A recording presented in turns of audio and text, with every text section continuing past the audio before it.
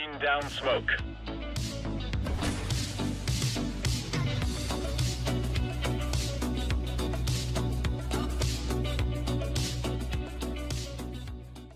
So guys, hello, welcome back to another video. My name is Nalo, and today we're going to be talking about how Bitskins is actually not shutting down. They said psych, and they're actually, staying up. So let's talk about that. So on Reddit, about 6 hours ago or so, about 7 actually at the current making of this video, they posted a post saying that Bitskins was actually no longer shutting down and they were instead staying up. They also posted the same thing on Twitter, so let me go ahead and read it from the Twitter because the post on Reddit actually got removed. So the tweet longer, and I'll kind of just go through it a little bit quickly here, and it actually says, "Hello everyone, we're thrilled to announce that Bitskins has a new team. We're a group of people who have devoted our lives to the world of gaming, blah blah blah blah blah, that doesn't really matter.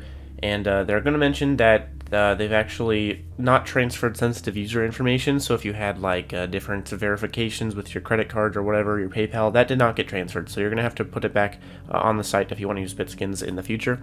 And that is, I guess, an important point. Now, they've actually changed a few things as well. So, as many of you know, sales fees were set to be increased since the start of October. While a change in sales fees will happen on October 14th, they will not be increased to the point that was previously mentioned. There will be various plans that will go from 10% down to 5%, depending on your total sale volume. Cryptocurrencies are making a return. Depositing and withdrawing cryptocurrencies will be possible again. Deposits will be available very shortly, and withdrawals will be implemented within a week, and we work out the final details. Also, the $2,000 purchase and maximum item listing amount will be removed as well.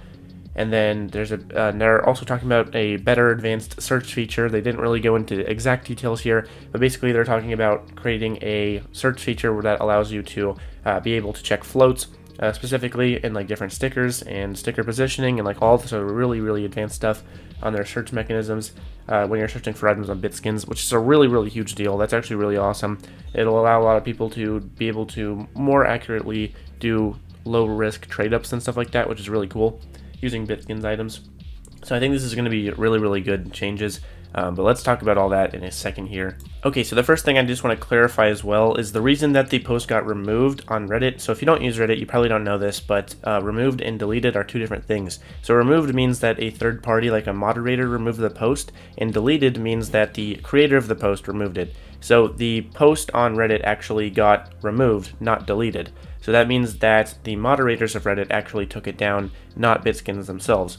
So the reason they did this actually, and they did follow this up in a Reddit post, the reason that they removed the post for Bitskins is because they do not have a whitelist on it. They don't know the owners of the site, so they don't know, they don't know if it's really a post that can actually go through yet. They don't know if the owners are trustworthy or not, and they haven't verified them yet, so they did not whitelist them, and that's why the post got removed and not, deleted. And so with that being said, guys, I actually wanted to expand on that as well. So the reason that it got removed is because it's not whitelisted, obviously, as I just said. And that's actually a really good thing because we don't know the owners of the site. We don't know who they are. We don't know what their backgrounds are. We don't know if they're trustworthy. So if you want to use Bitskins going forward, I would say wait a bit. I'm going to wait a bit personally, and I'm going to check out, how everything goes, if it's actually working a lot better, if the site implementations are very good and stuff like that, if the owners are trustworthy and they're not going to like scam people, because that could very easily happen now that it's under new ownership. We all know Bitskins was shutting down prior to these people coming in, so there is a very good chance that they are people that kind of like lowballed or maybe got in there pretty easily because maybe the owners of Bitskins were a bit desperate. So with that being said, yeah, wait a little bit before you start using the site again. The changes do seem really enticing, but definitely don't use them yet. Give it a little bit of time, be a bit safe on this end, and you'll probably be fine if you use it. In all reasonableness, you'll probably be fine if you use it. But I would say just wait a bit, make sure everything's all good to go. Wait a few days or a week or whatever, and then maybe try something out on there. We just don't know for sure if everything's all good and trustworthy, so let's wait a little bit for that and then we'll get into it. And I'll also be updating you guys in my future videos as well.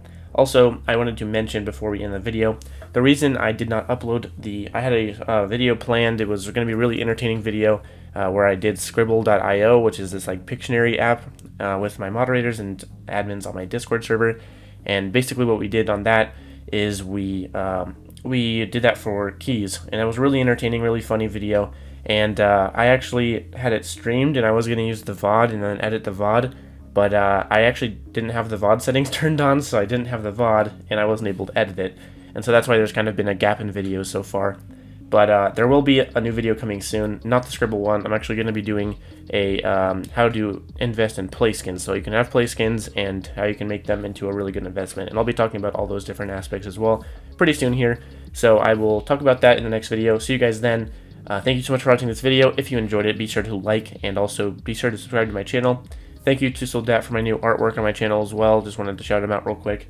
And yeah, thanks for watching, guys. I'll see you all next time. Discuss this in the comments below. And peace.